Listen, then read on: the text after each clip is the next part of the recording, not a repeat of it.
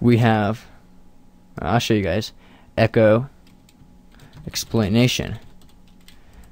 And we already have our explanation. It's basically like a container now, because we have our user-defined variable right here. And we're using that PHP function of file get contents to get the source code of this website.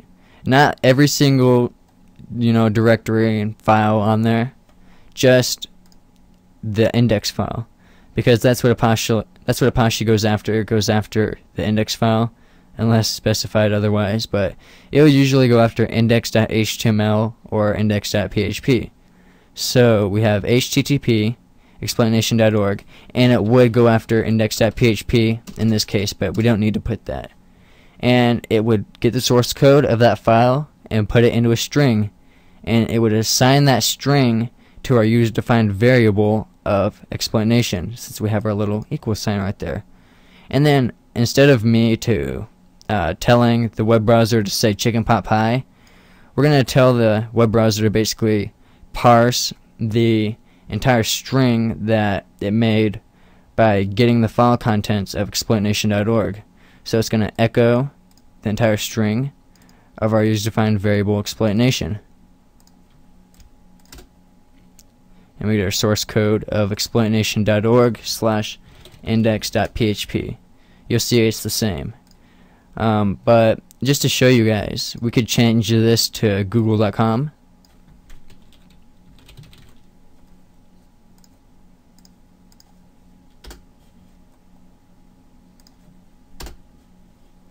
And there we go. It gets the source code for the most part.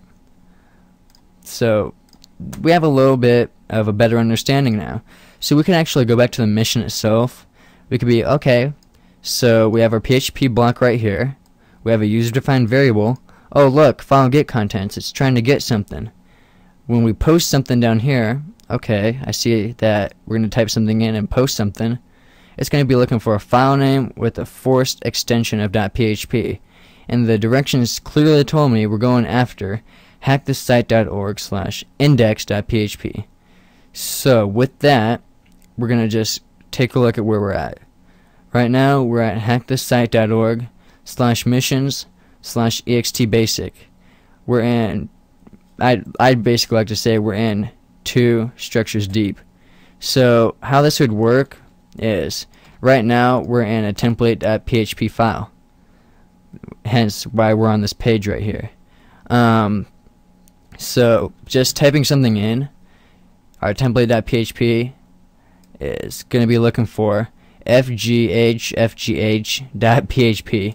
but we're looking for HackThisSite.org/index.php. And when I typed in that fgh, it was looking for fgh.php and the directory of missions/extbasic/. It wasn't looking for it in the main HackThisSite.org directory. We like to call it the public HTML directory.